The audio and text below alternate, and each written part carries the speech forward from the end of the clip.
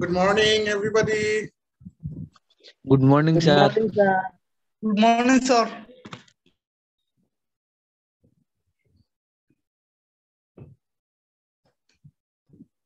So many people have not logged in.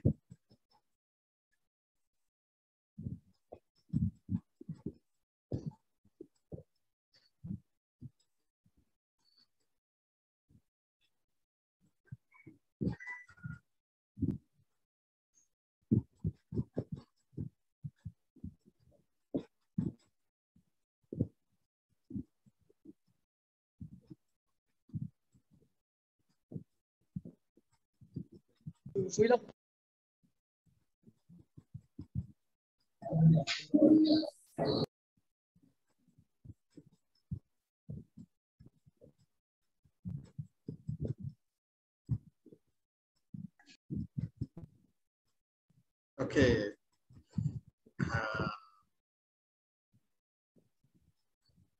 I think we should start. Yes, sir.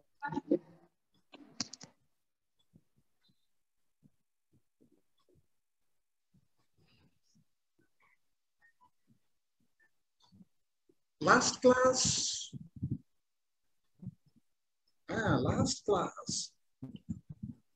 we were learning differential calculus. Okay.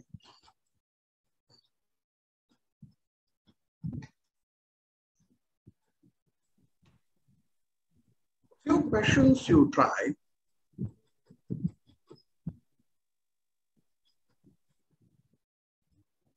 Few questions you try.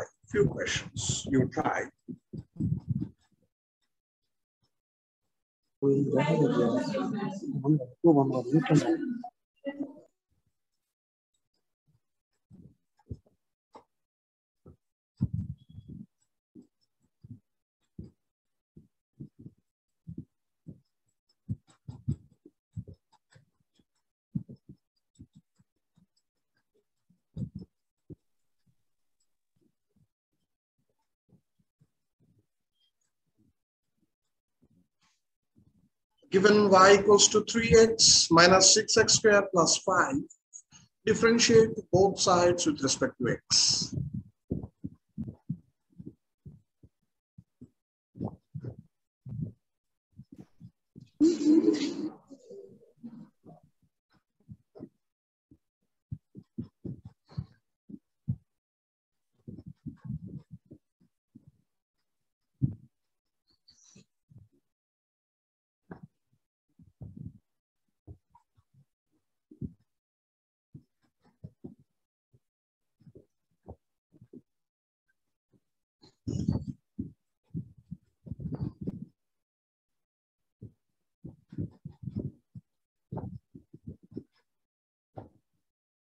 Okay, given y equals to 3x minus 6x squared plus 5, differentiate both sides with respect to x.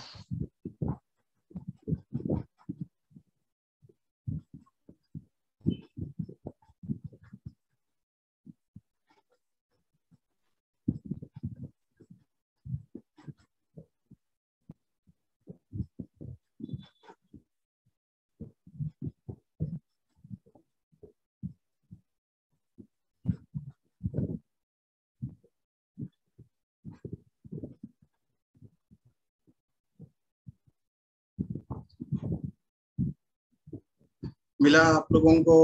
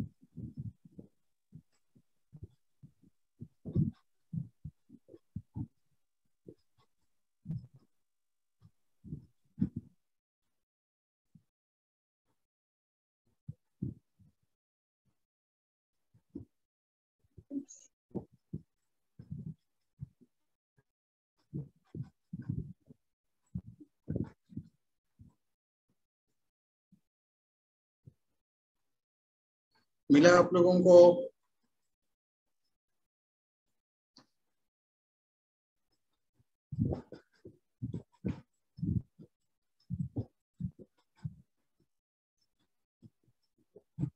ये दिया हुआ है,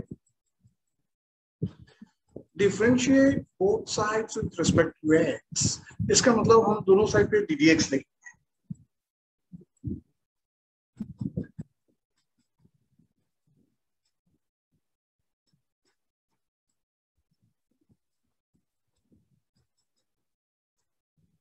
ठीक है, differentiate both sides with respect to x, इसका मतलब both side में हम ddx लिखेंगे।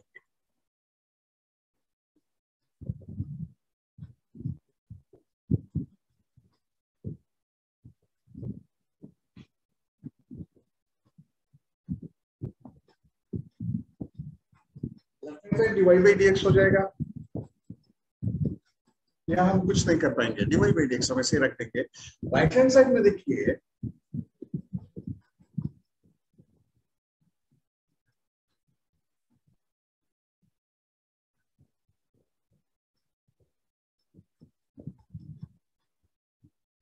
ये आ जाएगा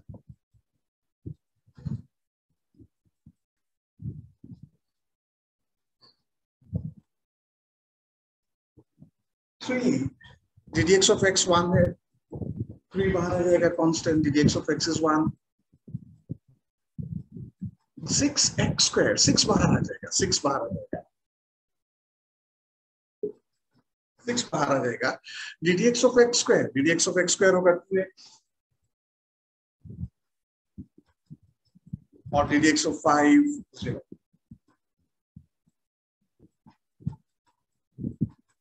three minus 12 right?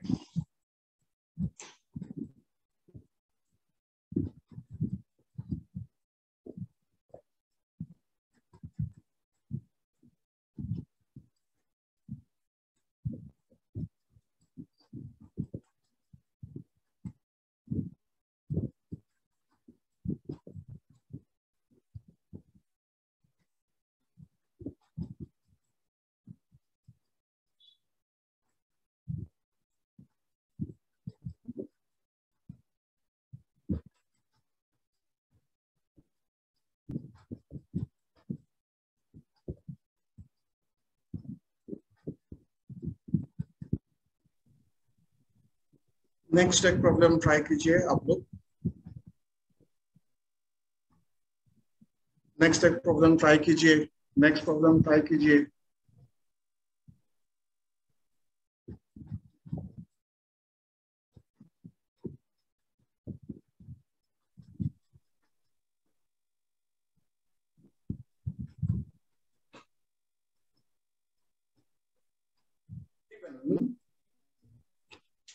Next problem try कीजिए। Given x equals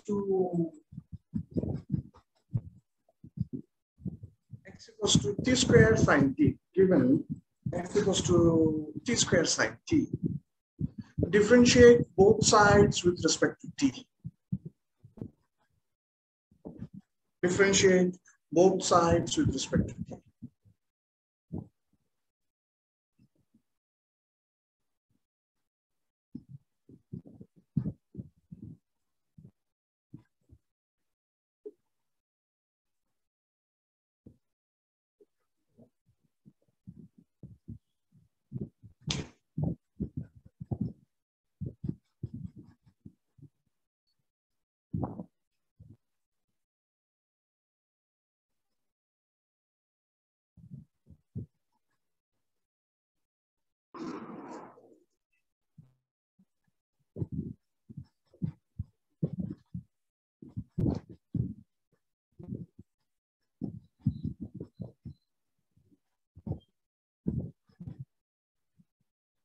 Given x equals to t square sin t,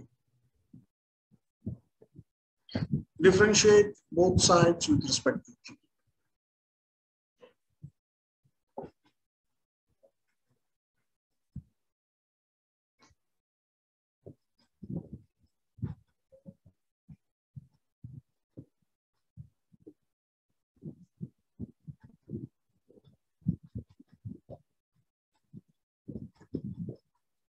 मिला आप लोगों को? अगर अगर आप लोग को मिल गया तो आप एक काम कीजिएगा, आ, ये चैट में आंसर लिख दीजिएगा, और टू एवरीवन मत कीजिए यार, टू एवरीवन मत कीजिए। आपका आंसर पे कॉपीराइट रखिए।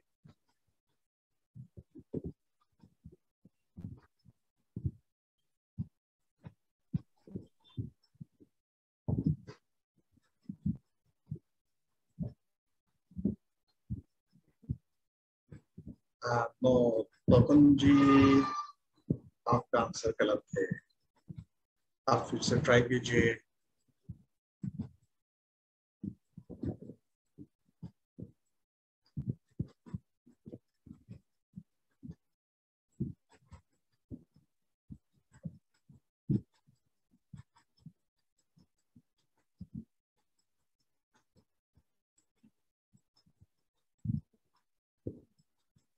हाँ,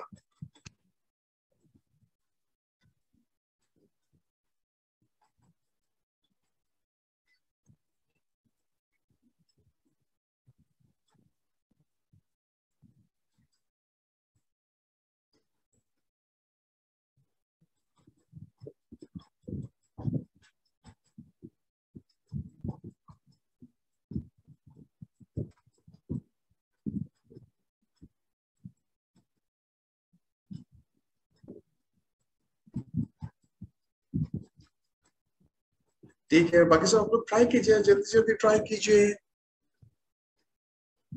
हाँ नजमीन जी, आपका आंसर सही है। आप लोग ट्राई कीजिए, फटाफट ट्राई कीजिए।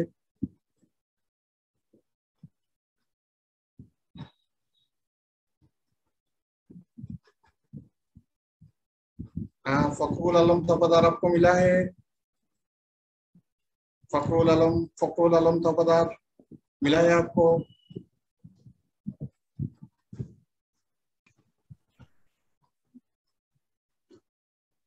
ये दिया हुआ है x equals to T square sine T, और पूछा गया है differentiate both side with respect to T, मतलब हम डीडीटी करेंगे बोथ साइड्स पे।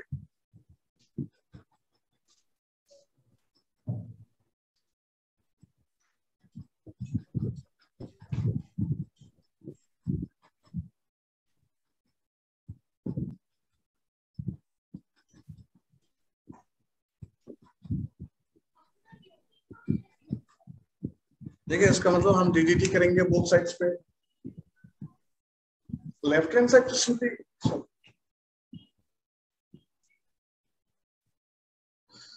लेफ्ट हैंड साइड तो सिंपली डीडीटी ऑफ एक्स हो जाएगा, इसमें हमको कुछ नहीं करना है।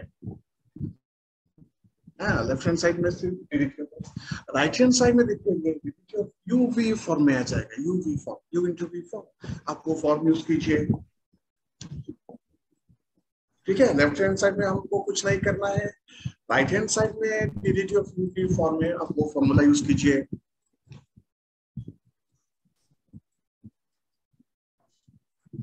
Left hand side is DDT of x. Right hand side,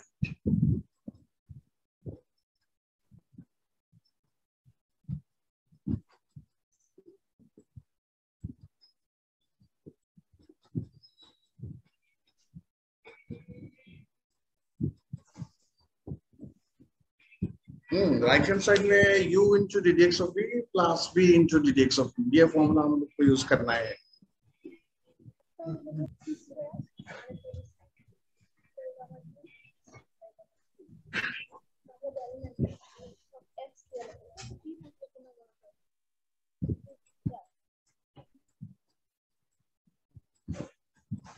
उसके बाद मिला आप लोग को, आप लोग ट्राई कीजिए, फटाफट ट्राई कीजिए। T square DDT of sine T है कॉस टी।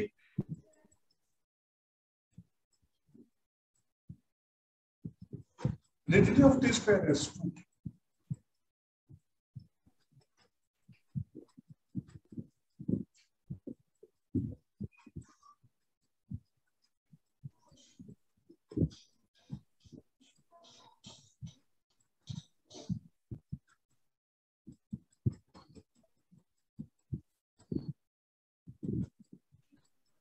तो t square cos t plus 2t sin t.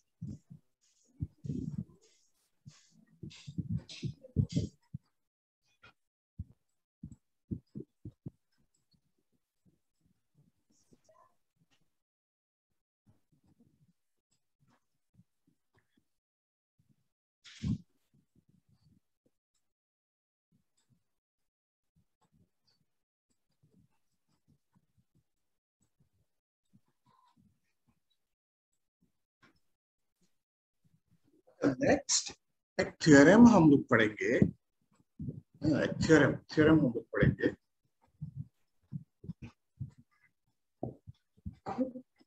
लिखिए मत, you don't draw, you don't write, आप सिर्फ बोलिएगा मुझे।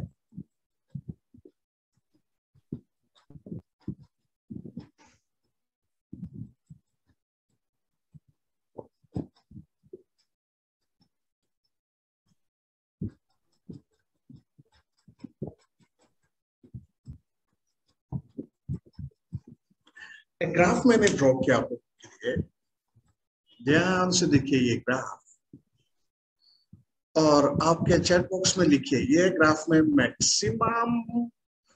मैक्सिमम जो है वो कौन सा पॉइंट है।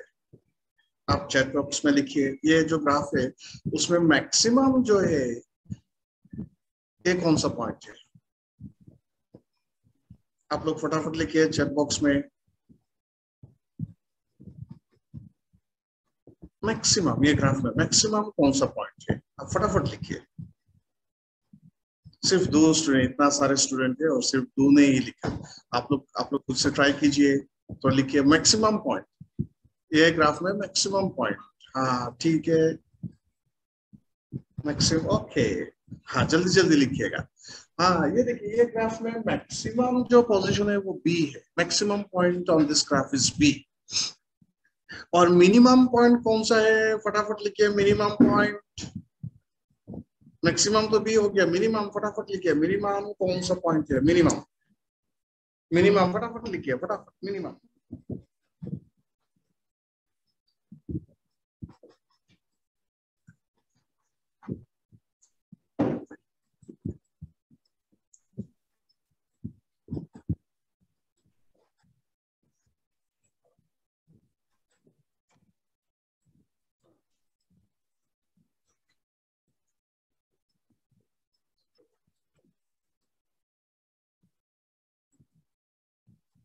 ओके ठीक है, तो आप सबने सही आंसर दिया कि ये ग्राफ में मैक्सिमम पॉइंट है बी, मैक्सिमम जो पॉइंट है वो बी, और मिनिमम जो पॉइंट है वो है ई। 2 पॉइंट, एक है मैक्सिमम, मिनिमम, बाकी सारे पॉइंट्स इन दोनों के पीछे, इन दोनों के पीछे। ये मैक्सिमम है और ये मिनिमम, ठीक है। इन ग्राफ में, ये ग्राफ में ये मैक्सिमम है, ये मिनिमम।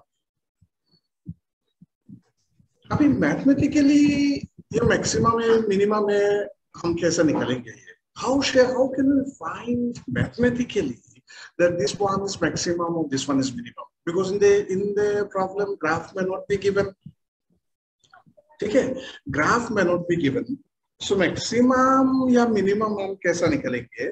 तो क्या करेंगे हम, ये देखिए थ्योरम लिखिए।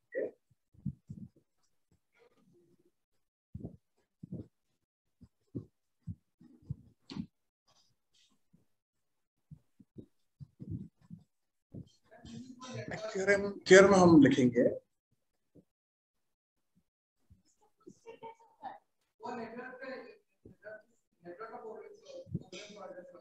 मतलब हम लोग का ये सर का प्रॉब्लम है हम लोग का।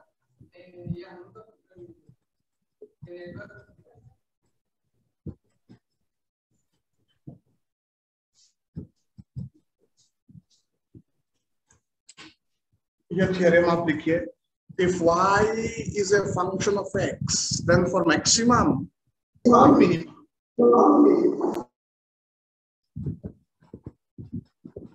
for maximum or minimum y, dy by dx should be 0. Very important, very important theorem. If y is a function of x, then for maximum or minimum y, dy by dx should be 0.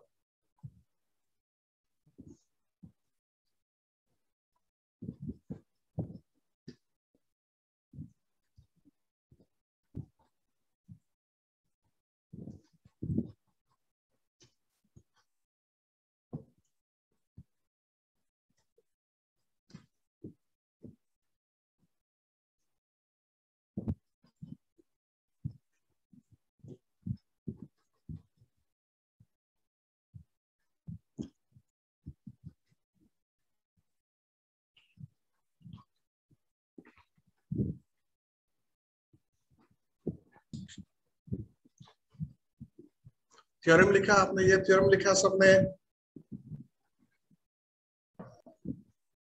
If y is a function of x, then for maximum or minimum y, dy by dx should be 0.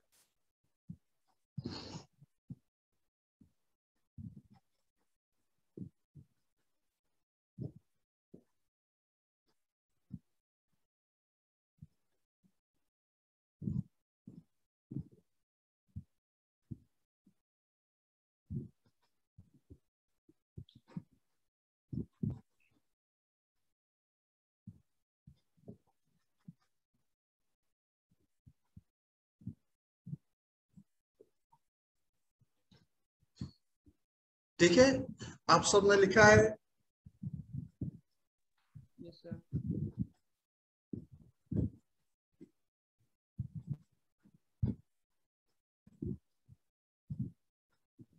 अच्छा, एक example हम लिखते हैं। Example, आप सबने ये theorem, ये very very important theorem है। ये दूसरा हम ये थ्योरम बहुत यूज करेंगे। ये theorem very important, this theorem is very important. आपको ये थ्योरम याद रखना है कि फंक्शन का मैक्सिमम या मिनिमम होने के लिए dy by dx should be 0। ठीक है, फंक्शन मैक्सिमम या मिनिमम होने के लिए dy by dx should be 0। dy by dx 0 होना जरूरी है।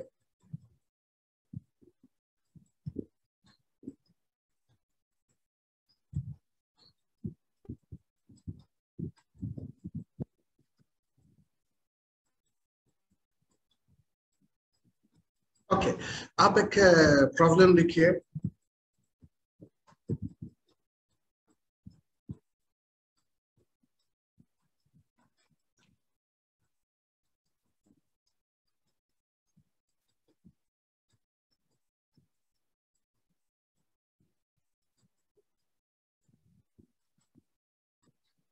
Given y equals to x square plus 10 minus x whole square,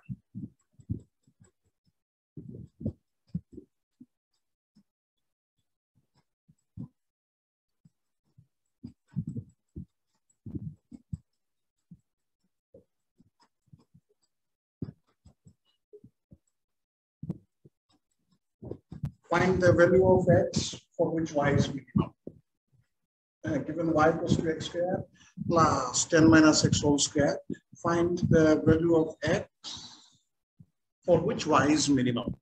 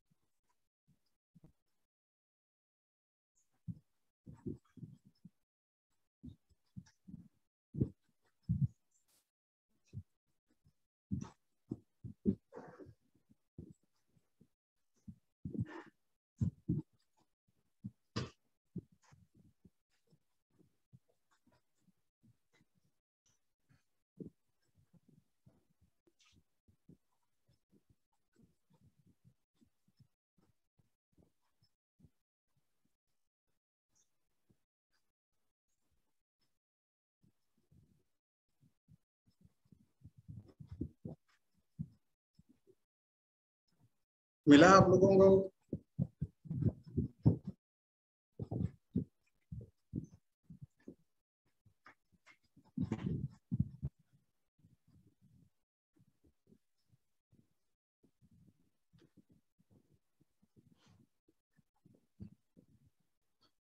Given y equals to this much, find the value of y, value of x for which y is minimum.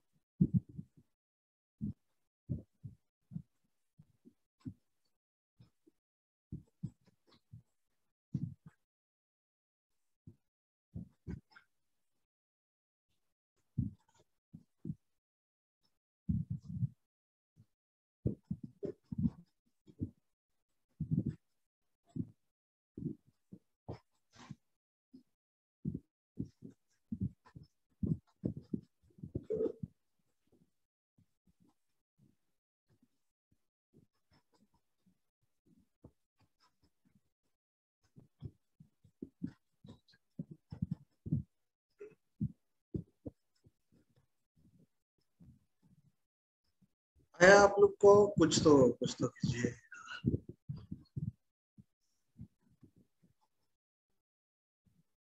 Minimum का condition क्या है? dy by dx should be 0। ठीक है, the condition for minimum is dy by dx should be 0। Simply आप लोग dy by dx क्या कितना होगा यहां से फाइंड कर लीजिए।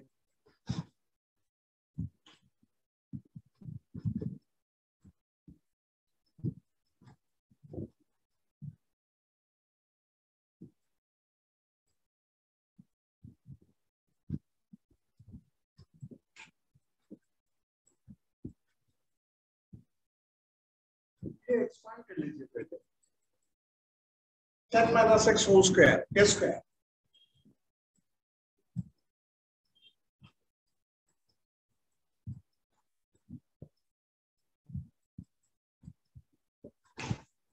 ठीक है, 10 माइनस बी होल स्क्वायर, इसको एक्सपांड कर लीजिए।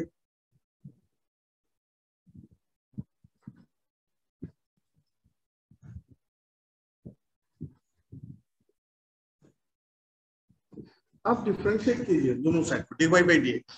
dy by dx कितना होगा?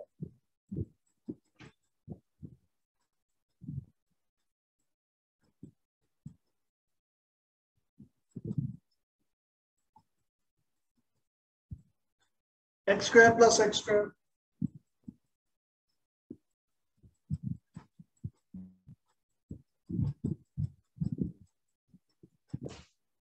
ठीक है, dy by dx x square plus x square is 2x square minus 20x plus 100। Differentiate किया हमने, दोनों साइड को डिफरेंशिएट किया, सिर्फ dy by dx किया।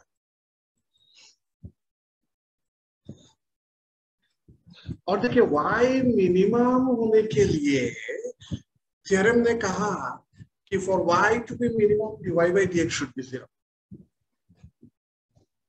ये 0 होना पड़ेगा। ठीक है, थ्योरम ने कहा कि y मिनिमम होने के लिए dy by dx should be 0। To constant ddx of x square is 2x, so 4x आ जाएगा, minus 20 ddx of x is 1 plus 100।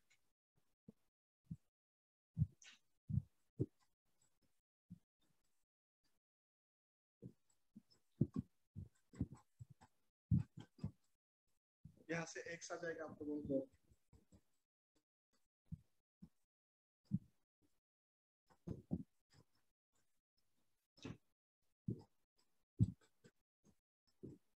x equals to 5।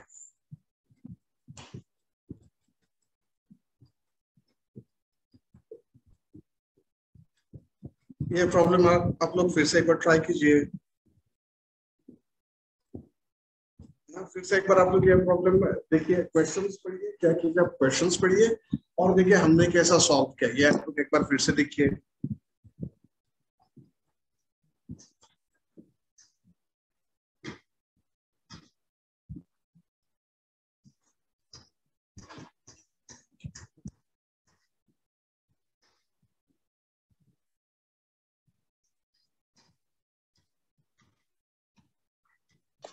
Sir ये प्रॉब्लम फिर से एक बार समझाइए ना।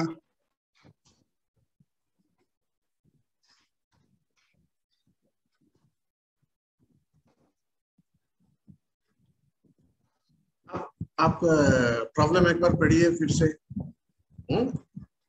आप एक बार प्रॉब्लम पढ़िए, मैं समझा देता हूँ आप लोगों को। फिर से एक बार प्रॉब्लम पढ़िए, 2-3 बार पढ़िए प्रॉब्लम, क्वेश्चन पढ़िए सिर्फ।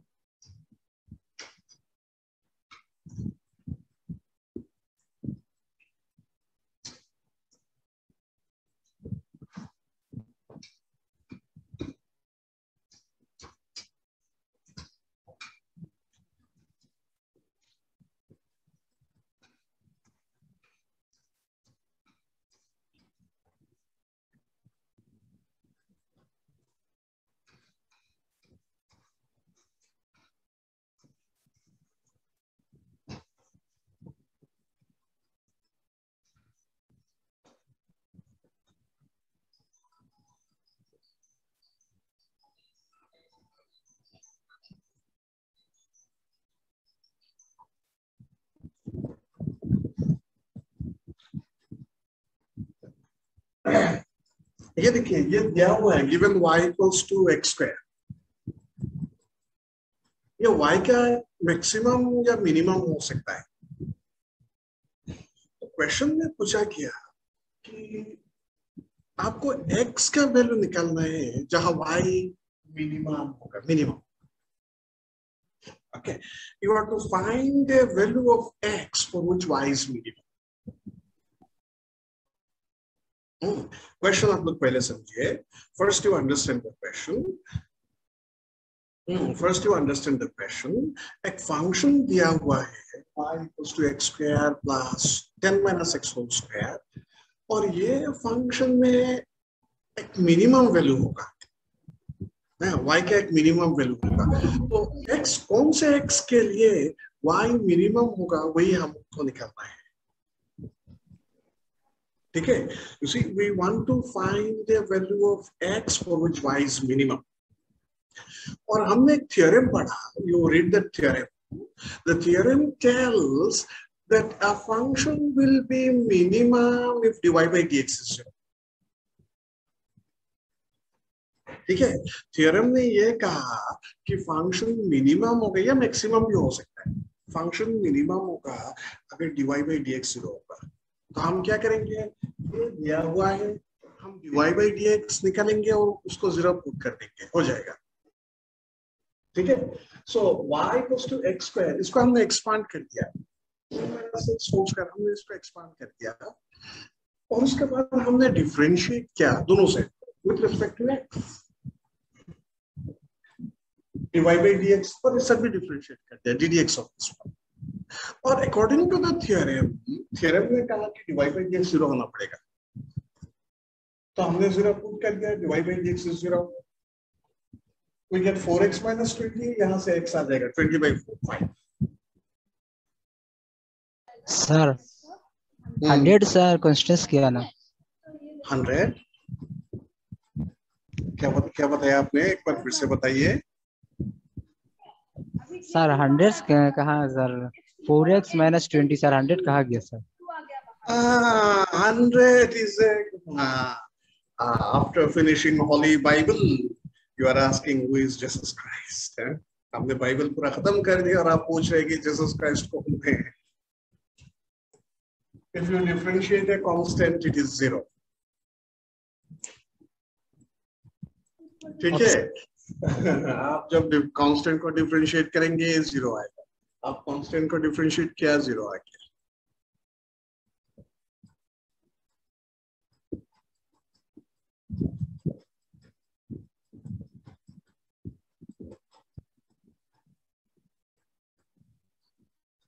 एक और आप लोग ट्राई कीजिए, एक और आप लोग ट्राई कीजिए। एक और अगर मैक्सिमम होगा तो आप लोग ट्राई कीजिए, आप लोग ट्राई कीजिए। जनरली क्या होगा देखिए, जनरली जनरली, अच्छा मैं आप लोग को बता रहा हूँ। क्वेश्चन में अगर मैक्सिमम दिया है तो एक ही वैल्यू आएगा मैक्सिमम का, आपको चेक करने का जरूरत नहीं है।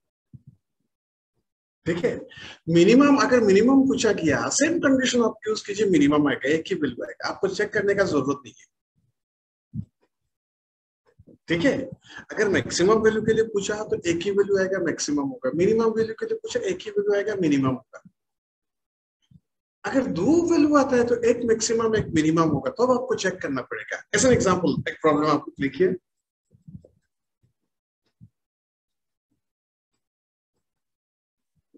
आप लोग एक प्रॉब्लम लिखिए, you right on problem.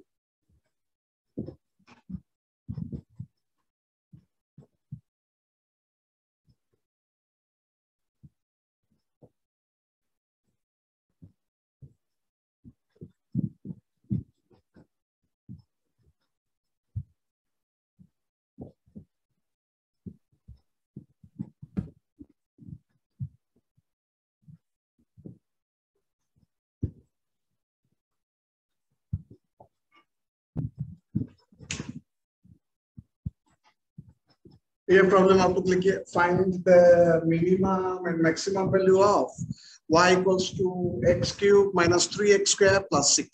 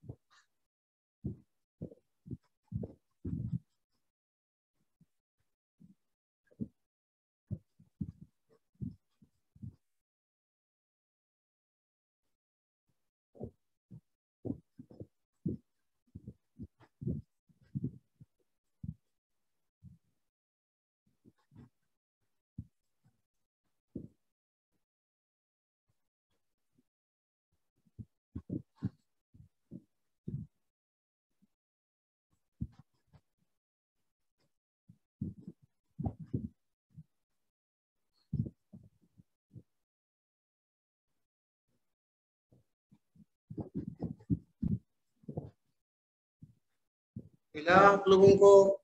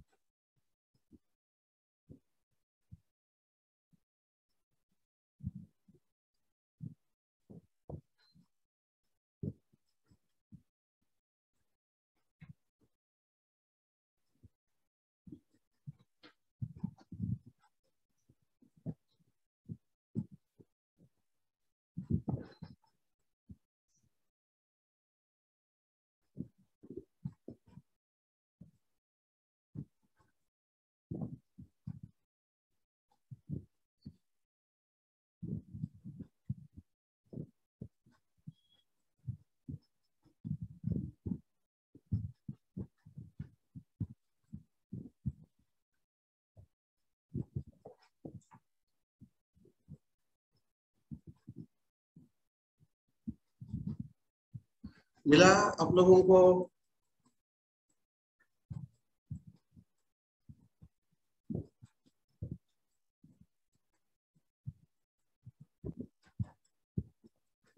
You want to find minimum and maximum value of y. हाँ, y का मिनिमम और मैक्सिमम वैल्यू निकलना है।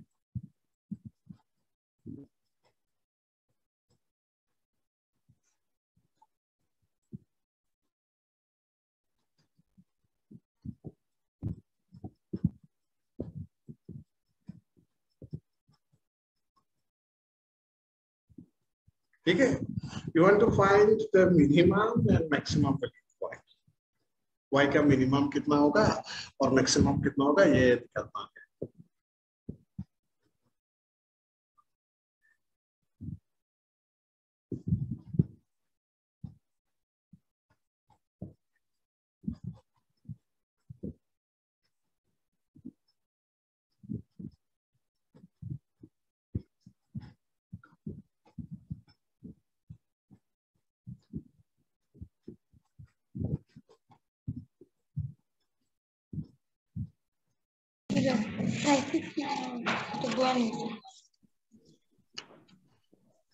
जी सुरैया, आपको मिला है आंसर?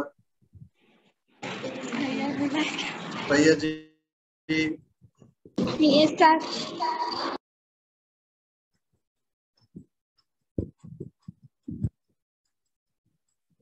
ओके, ठीक है। Let's see. देखिए, ये फंक्शन का मैक्सिमम या मिनिमम होने के लिए कंडीशंस हमारे पास है। dy by dx should be 0।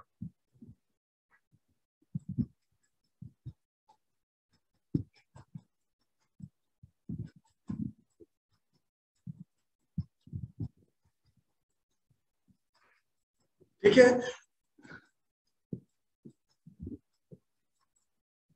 dy by dx should be 0। हम डिफरेंशिएट करेंगे दोनों साइड को।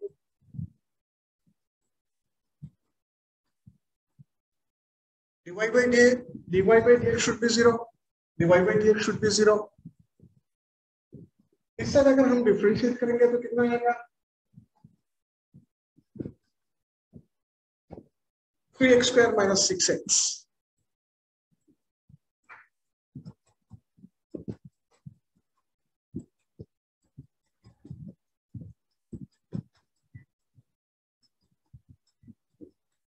ठीक है, 3x square minus 6x।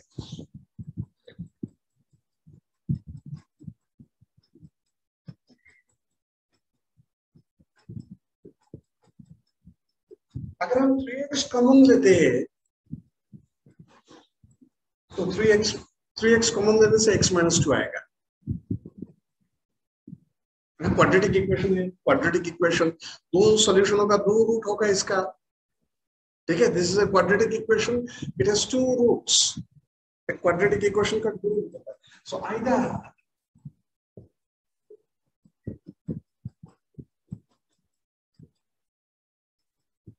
either 3x equals to 0, मतलब x equals to 0, or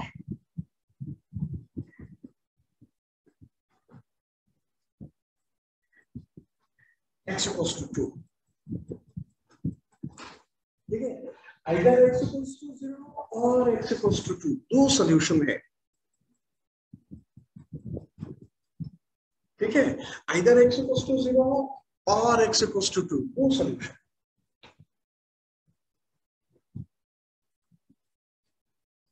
अगर हम x equals to 0 लिखते हैं, either x equals to 0 और equals to 2, अगर हम x equals to 0 कंसीडर करते हैं, 0 पुट करते हैं, ये देखिए 0 हो गया, ये 0 हो गया, y equals to 6.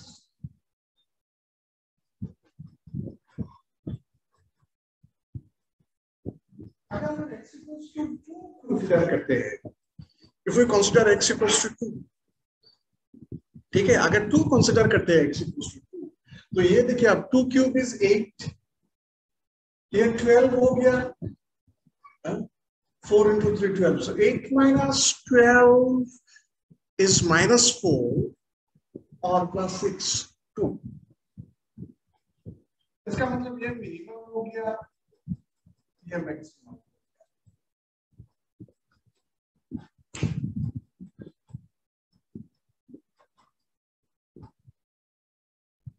आप लोग एक बार एक काम कीजिए, देखिए हमने कैसा सॉल्व किया, ये आप लोग एक बार देखिए.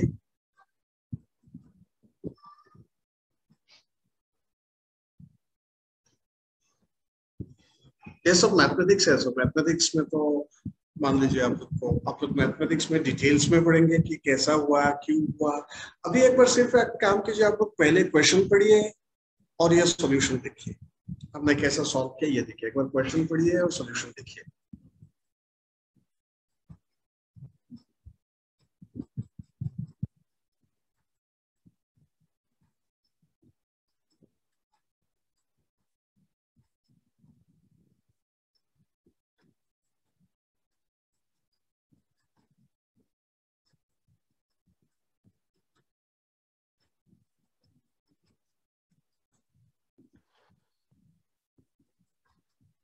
हाँ, एक बार मैं फिर से आप लोग को समझा रहा हूँ. देखिए ये दिया हुआ है,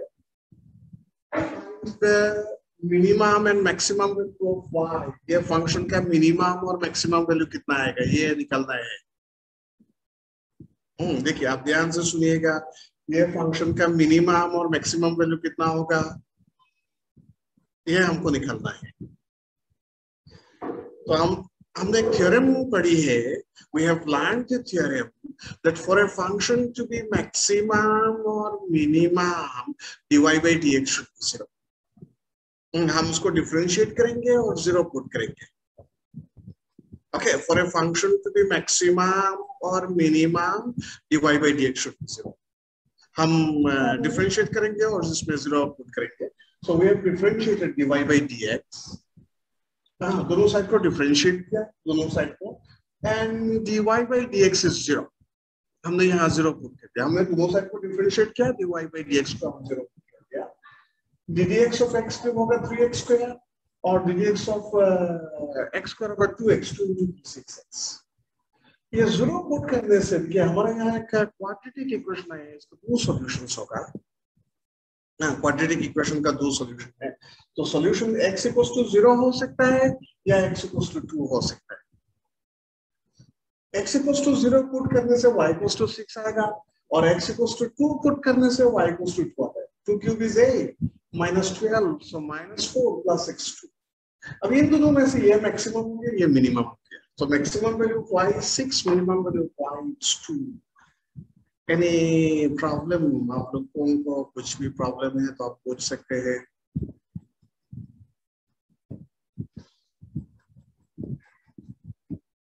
कोई भी प्रॉब्लम है आप लोगों को तो आप पूछ सकते हैं.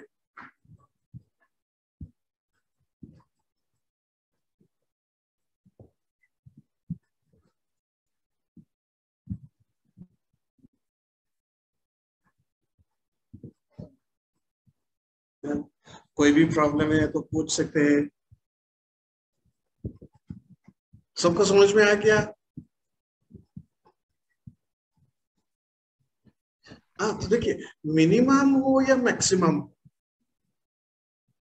क्वेश्चन में ऐसे पूछा जाएगा, अगर ये मैक्सिमम है तो you will be asked find the maximum value of y, अगर मिनिमम है then you will be asked find the minimum value of y। अगर दोनों है तो आपका दो वैल्यू आ जाएगा। ऐसा देखिए, ऐसा क्वाड्रेटिक इक्वेशन आएगा, दो वैल्यू आएगा। हाँ, दो वैल्यू, एक मैक्सिमम होगा एक मिनिमम होगा, वो आप इक्वेशन में पुट करके देख लीजिए कौन सा मैक्सिमम होता है कौन सा मिनिमम होता है।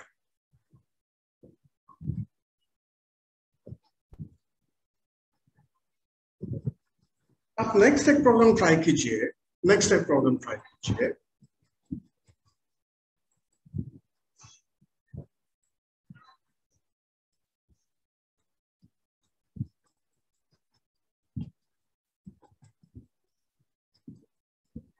है। आप एक नेक्स्ट एक प्रॉब्लम ट्राई कीजिए। y equals to 5 by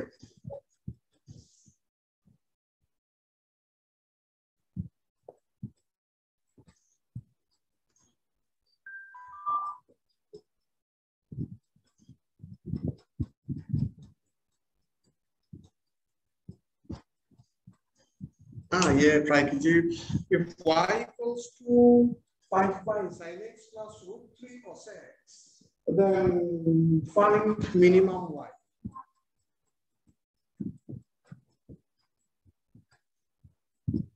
ठीक है, if y equals to 5 by sin x plus root 3 cos x, then find minimum y।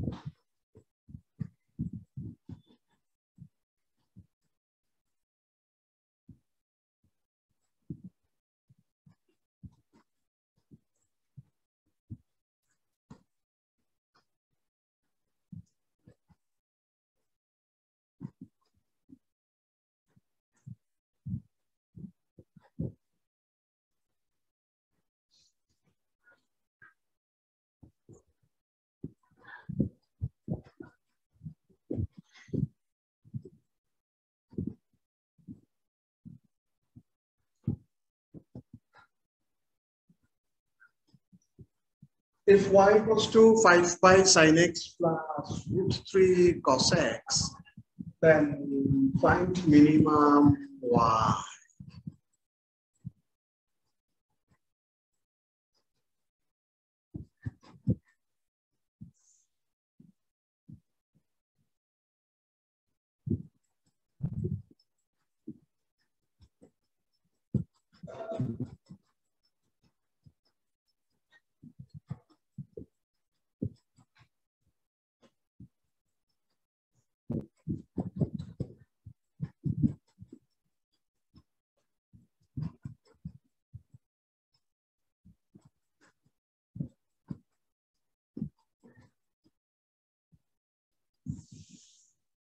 मिला आप लोगों को?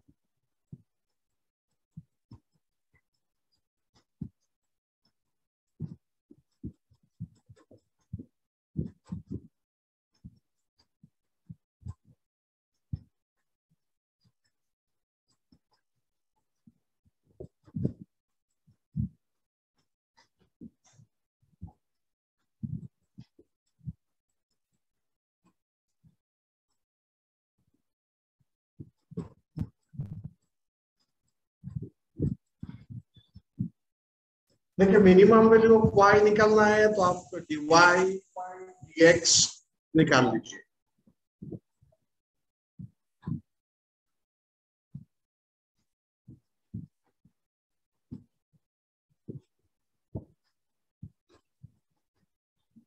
ठीक है, dy by dx।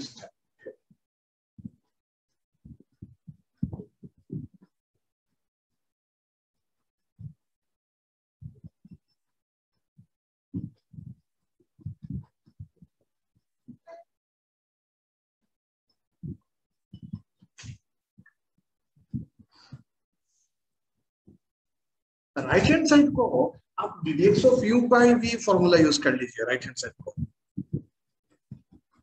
In the right hand side, you use the formula dx of u by v.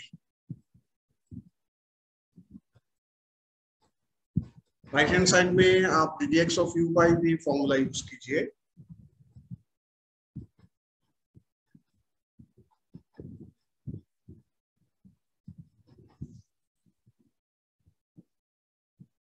ठीक है, right hand side में आप dx of u by v formula use कीजिए.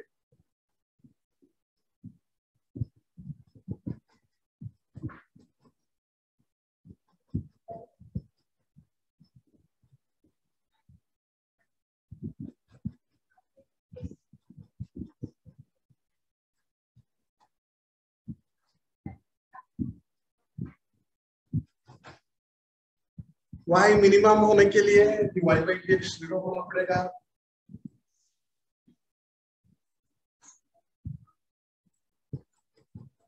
ठीक है, dx of u by v formula क्या है? v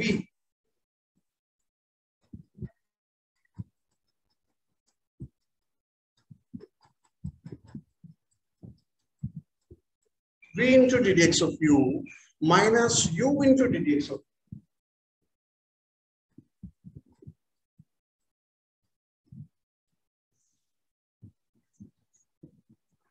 divided by v square.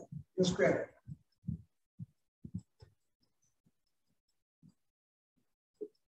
square v into dx of u minus u into dx of v divided by v square.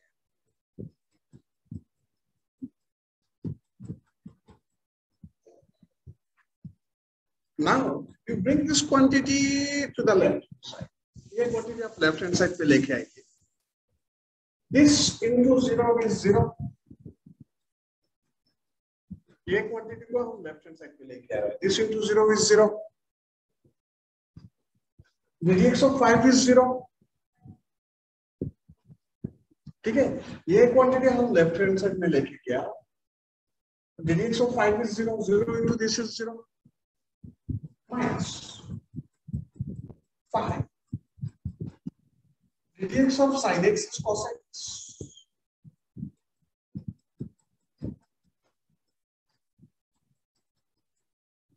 dx of cos x is minus sin x.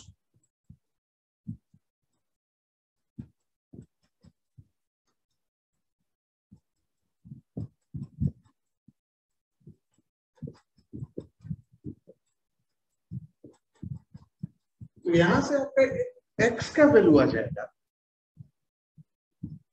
5. अगर हम इस side पे देखें तो 0 divided by minus 5 0. So cos x minus √3 sin x equals to 0.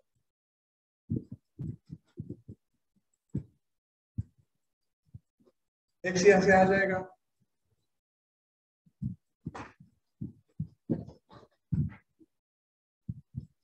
मैं यहां लिख रहा हूं यहाँ.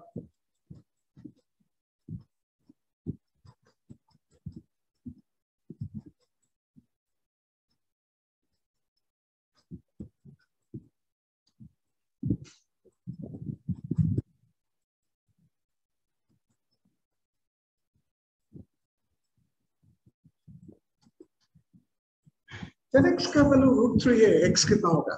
tan x is √3. How much is x? tan theta √3 होने से थीटा कितना होगा? अगर tan थीटा √3 होता है तो थीटा का वैल्यू कितना होता है?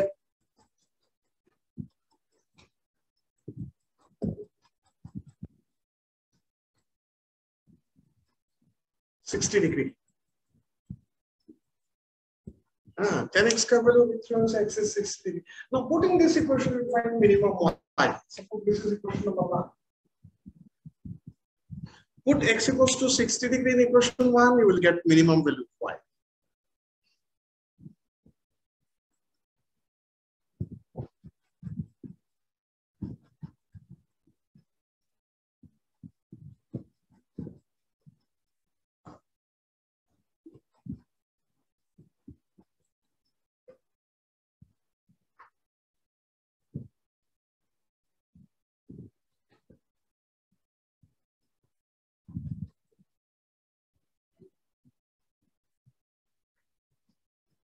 मिला आप लोगों को? कितना मिला आंसर फटाफट? अरे आप लोग है कि नहीं है ये भी तो मुझे पता नहीं है।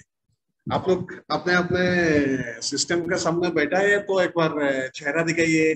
मुझे तो पता ही नहीं है कि आप लोग है कि नहीं है। हाँ, ऐसा लग रहा है कि मैं एक मशीन के साथ बात कर रहा हूँ। अगर आप लोग है तो आप लोग क्या एक बार वीडियो ऑन कीजिए। अच्छा, चेहरा दिखाइए। हाँ, नहीं उससे मुझे लग रहा है कि मैं एक मशीन के साथ ही बात कर रहा हूँ। आप लोग अपना अपना चेहरा दिखाइए एक बार। ठीक है, ठीक है, ठीक है, ओके। और बाकी सब कहाँ है? हाँ हाँ जी, तहमीना बेगम, तंजील आलम, आप लोग एक बार चेहरा दिखाइए।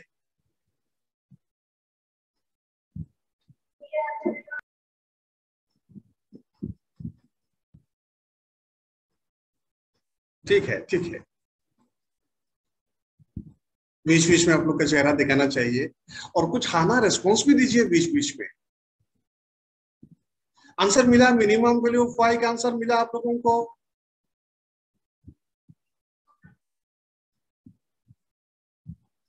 हाँ कि ना? थोड़ा कुछ बताइए। मिनिमम वैल्यू ऑफ वाई का आंसर मिला आप लोगों को?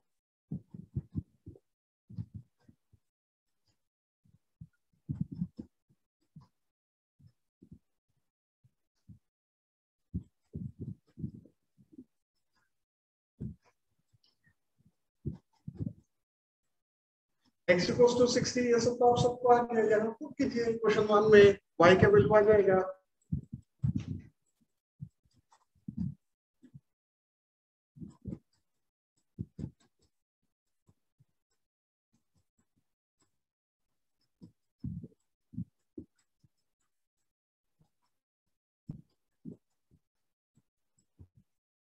ठीक है, y equals to 5 sin 60 plus root 3 cos 60।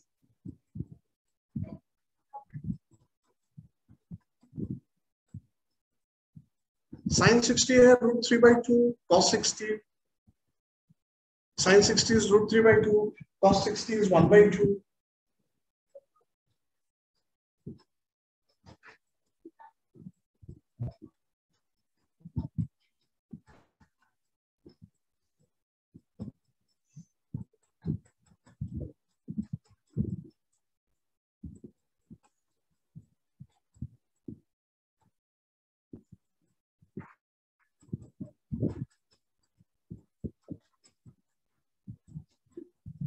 So 5/3 आपको आंसर आना चाहिए।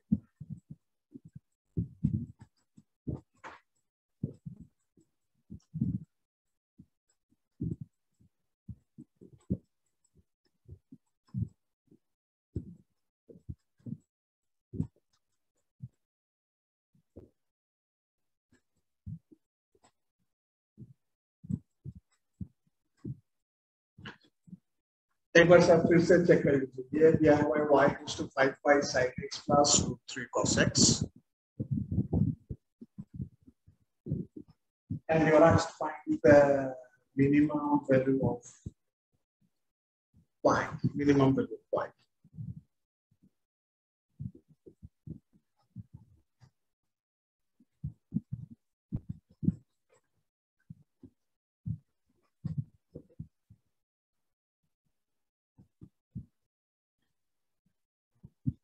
Any problem? कोई प्रॉब्लम है? देखिए, मिनिमम वैल्यू के लिए dy by dx 0 होना जरूरी है।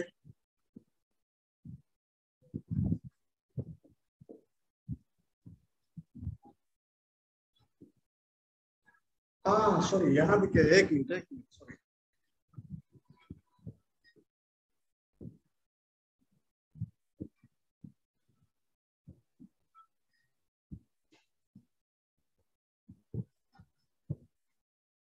cos x equals to root 3 आएगा। cos x by sin x is cot x, not tan x. Cot x is root 3, so x equals to 30 degree.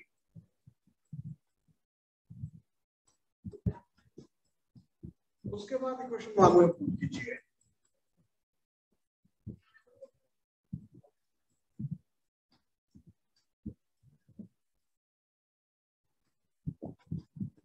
ठीक है, y equals to 5 by sin x, x is 30, sin 30 plus root 3, sin 30 is 1/2, cos 30 is root 3 by 2.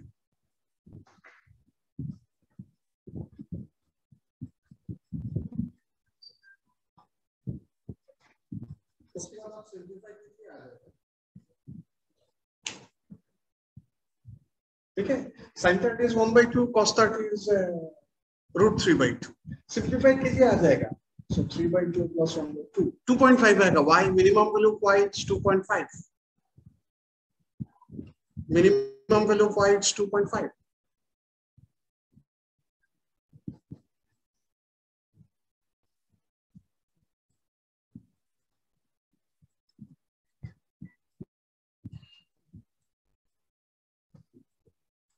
एक बार फिर से देख लीजिए, आप एक बार फिर से देख लीजिए। ये दिया हुआ है, दिस इक्वेशन इज गिवन, और आपको पूछा गया है find minimum value of y.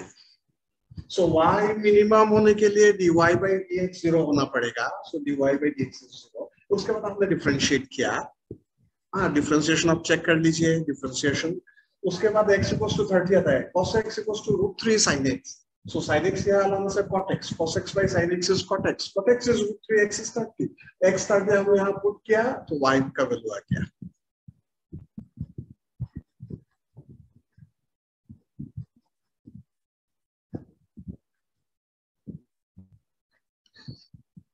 आप लोग कुछ पूछना चाहते हैं? Do you want to ask any question?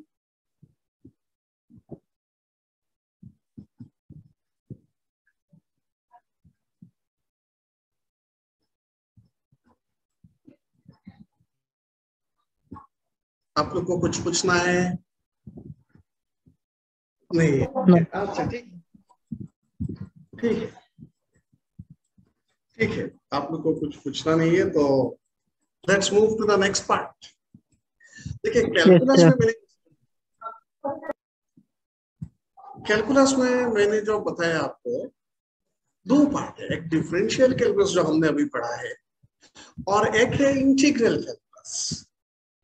Differential calculus और इंटीग्रल कैलकुलस एक दूसरे का ऑपोजिट है। हाँ, integral calculus is just the opposite of differential calculus.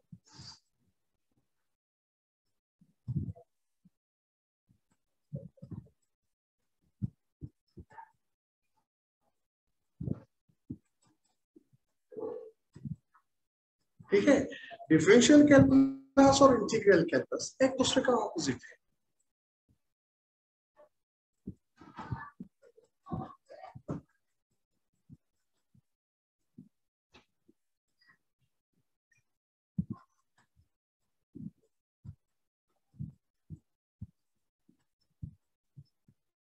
Integral calculus,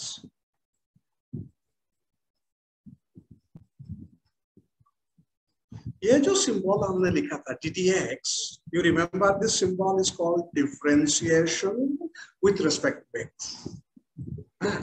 ये सिंबल का मीनिंग है differentiation with respect to x।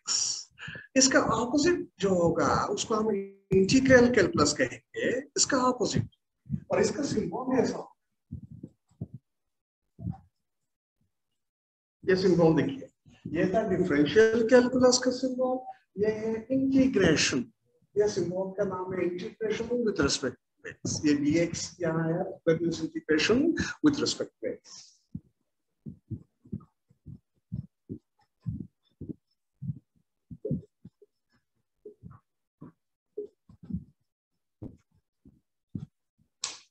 Easy चीज है, आप लोग देखिए, ये था differentiation with respect to x, ये है integration with respect to x। कितना तक समझ में आया आप लोग को? Integration with respect to x, symbol symbol symbol समझ में आया? देखिए, सिंबल में वेरी इंपॉर्टेंट जो सिंबल है, सिंबल इंटीग्रेशन। ये सिंबल हम जब भी दिखेंगे तो हमें इमीडिएटली पता चल जाता है कि we will have to differentiate. Similarly ये सिंबल जब भी हम देखेंगे then immediately will understand that we will have to integrate. और ये जो dx dy dz कुछ भी आ सकता है। dx आने से इसका मतलब है integration with respect to x, dy आने से integration with respect to y, ऐसा हम समझेंगे। ठीक है,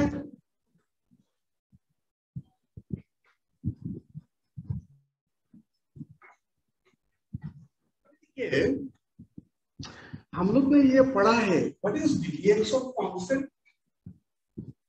ddx ऑफ कांस्टेंट क्या होगा? ddx ऑफ कांस्टेंट क्या होता है? कितना होता है ddx ऑफ कांस्टेंट? फटाफट बताइए, what is ddx of constant? 0। Integration का मतलब है ऑपोजिट, ठीक है, opposite of differentiation. So formula हम याद रखेंगे,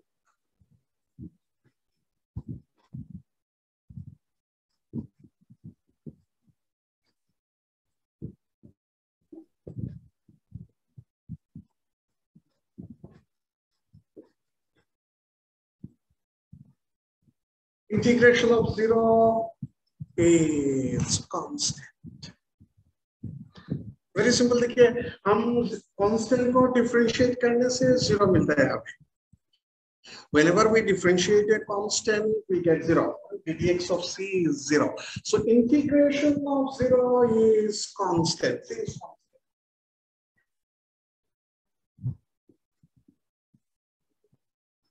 C is constant.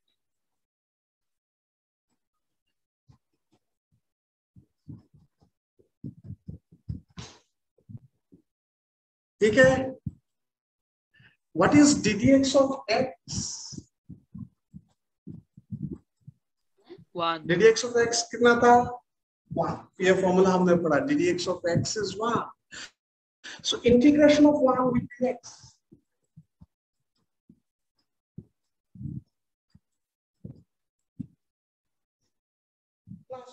और हम जब भी इंटीग्रेट करेंगे, इंटीग्रेशन के बाद एक कांस्टेंट लिखेंगे, ठीक है। जब भी इंटीग्रेट करेंगे उसके बाद एक कांस्टेंट लिखेंगे। Integration of 1 dx is x plus constant.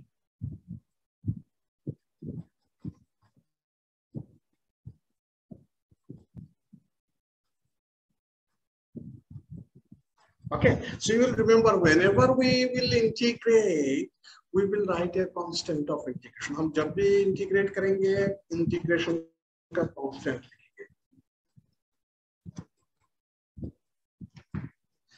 What is ddx of x power n? Remember, क्या किया हमने? ddx of x power n में n से मल्टीप्लाई किया, जो पावर था उससे मल्टीप्लाई किया और पावर को कम कर दिया, ठीक है। हमने क्या किया? पावर से मल्टीप्लाई किया और पावर एक कम कर दिया। इसका उल्टा करेंगे, हम यहां उल्टा करेंगे।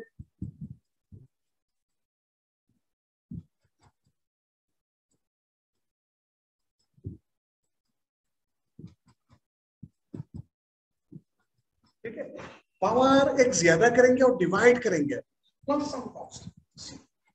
हम जब भी इंटीग्रेट करेंगे एक कांस्टेंट आ जाएगा।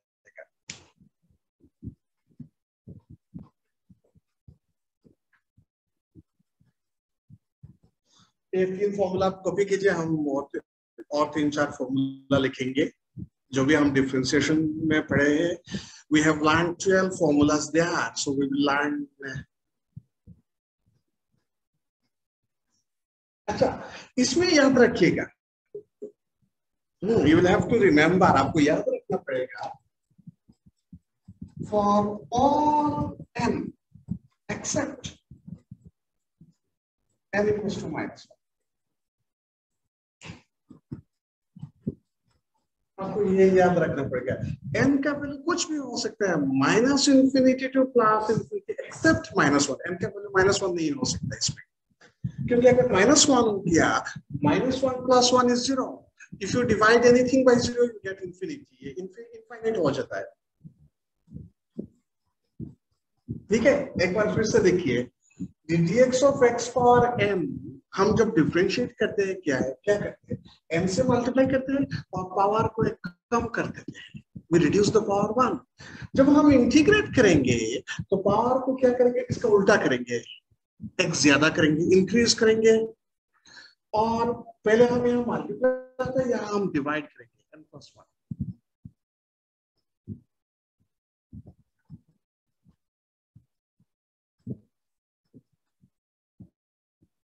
और ये फॉर्मूला जो है, ये फॉर्मूला आप याद रखिएगा, फॉर्मूला में तो समझने का कुछ नहीं है, आपको याद रखना पड़ेगा। हाँ, formulas you will have to remember. Mathematics में आप शायद ये सब फॉर्मूलाज समझ सकते हैं, लेकिन फिजिक्स में आप याद रखिएगा, समझने का जरूरत भी नहीं है। ये फॉर्मूला आपको ये याद रखना पड़ेगा, इंपॉर्टेंट ये है कि किसी भी n के लिए हम यूज कर सकते हैं एक्सेप्ट n इक्वल्स टू -1।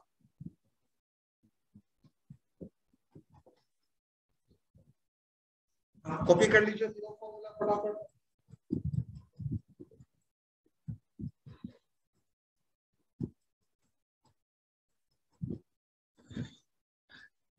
तीनों फॉर्मूला फटाफट कॉपी कर लीजिए।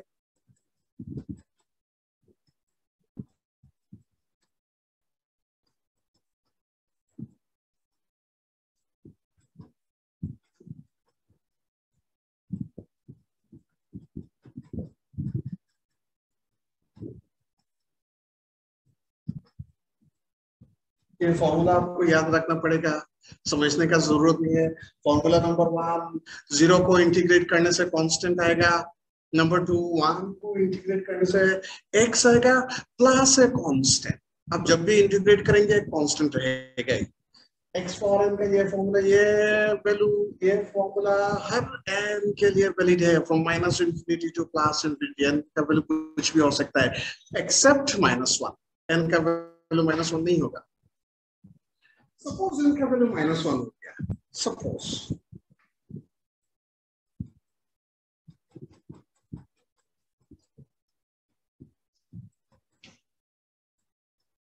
फॉर्मूला नंबर 4, सपोज n का वैल्यू -1 हो गया, -1, n का वैल्यू -1 होने से ये 1/x हो जाएगा। तो इसका वैल्यू क्या होगा? What is integration of 1/x dx? हाँ, आप समझिएगा, सुनिएगा ध्यान से। अगर -1 हो गया तो हम ये फॉर्मूला यूज नहीं कर पाएंगे। अगर -1 होगी तो हम क्या करेंगे? आप देखिए,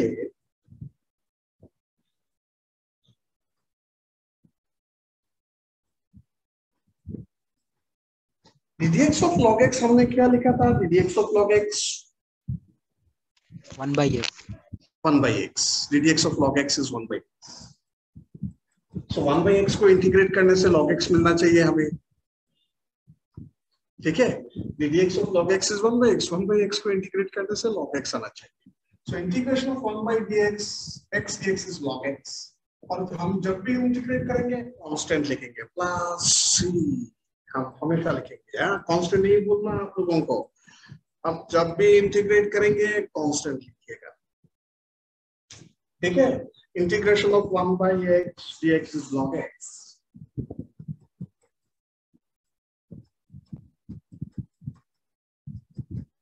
हम लोग को 2 क्लास मैथमेटिक्स पढ़ेंगे, उसके बाद एक्चुअली हम फिजिक्स शुरू करेंगे। अभी तक तो हमने कोई भी फिजिक्स शुरू नहीं किया। We have not started physics yet.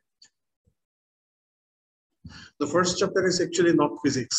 वहां हमने क्या किया एक्चुअली, कुछ यूनिट्स कैसा लिखना है, क्वांटिटी को कैसा लिखना है, वो सब सीखा। तो आपको क्या करना है, उसको सिर्फ रिवीजन देना है। वहां फिजिक्स नहीं है, सिर्फ रिवीजन ही करना है। फिजिक्स तो नेक्स्ट चैप्टर से हम लोग शुरू करेंगे। इसका मतलब समझ में आया? Integration of 1/x dx is log x। अच्छा, what is ddx of sin x? ddx of sin x क्या है? ddx of sin x cos x। So integration of cos x will be sin x।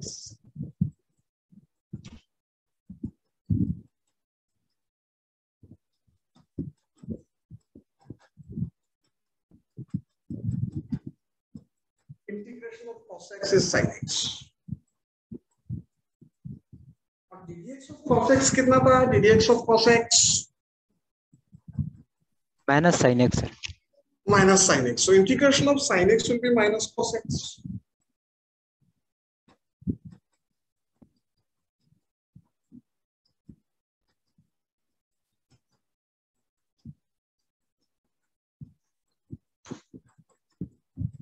What is ddx of e power x? e to the power x। e to the power x. So integration of e power x कितना आएगा?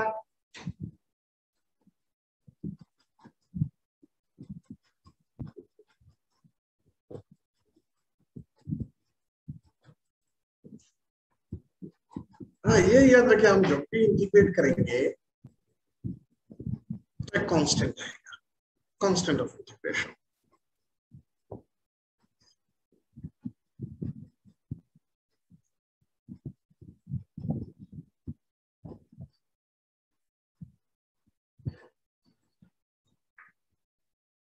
ठीक है। और जो rules हमने पढ़ा है इन differentiation की, कांस्टेंट होने से कांस्टेंट डिफरेंशिएशन का बाहर आ सकता है। The same rule will be there, constant होने से वो इंटीग्रेशन का बाहर आ सकता है।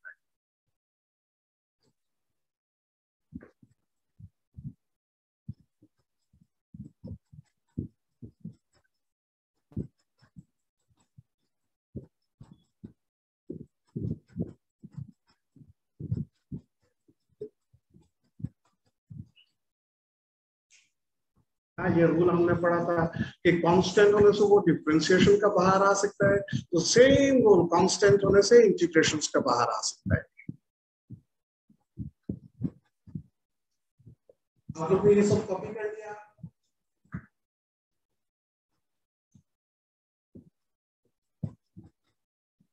आप लोग ने कॉपी किया कि नहीं? यस। ठीक है, ठीक है, ओके ओके। आप लोग फटाफट कॉपी कीजिए, जिन सब ने नहीं किया आप फटाफट कॉपी कीजिए। कर लिया? अच्छा ठीक है, ओके, कोई बात नहीं। नंबर 9,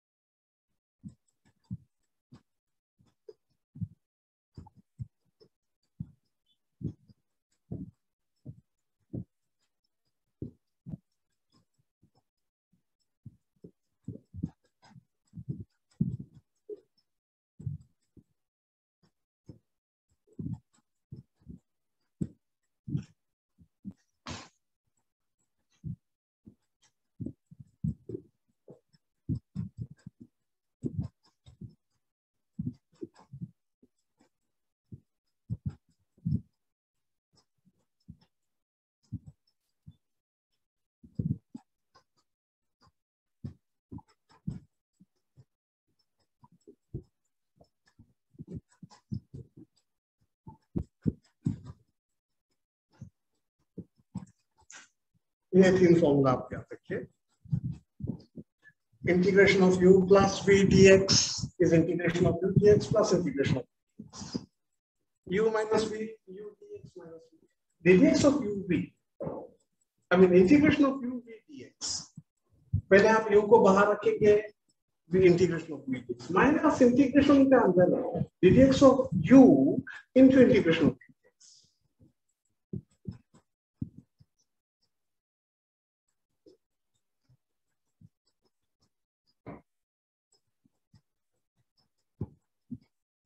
ये नंबर 11 आप सिर्फ याद रखिएगा। हम यूज नहीं करेंगे फिजिक्स में नंबर 11, इसमें टाफ हो रहा है। टाफ चीज हम फिजिक्स में यूज नहीं करते हैं। Tough mathematics we don't use in physics. हम फिजिक्स में सिर्फ इजी मैथमेटिक्स ही यूज करते हैं।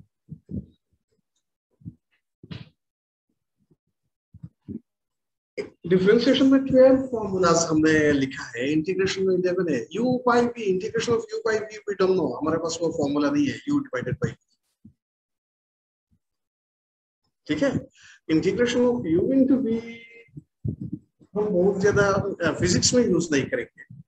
फिजिक्स में तो हमारे पास कोई ऐसा इक्वेशन नहीं आएगा जहाँ integration of u v dx formula आता है, फिजिक्स में नहीं आता है। फिर भी आप याद रख लीजिए मैथमेटिक्स के लिए। और क्लास 12 में जब जाएंगे आप लोग मैथमेटिक्स में पढ़ेंगे ये सब। किसी को कुछ पूछना है?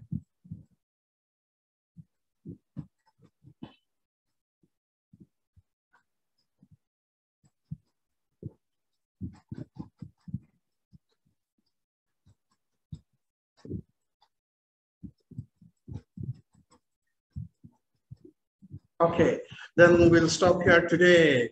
Thank you so much. Thank you, sir. Thank you so much. Thank you, sir.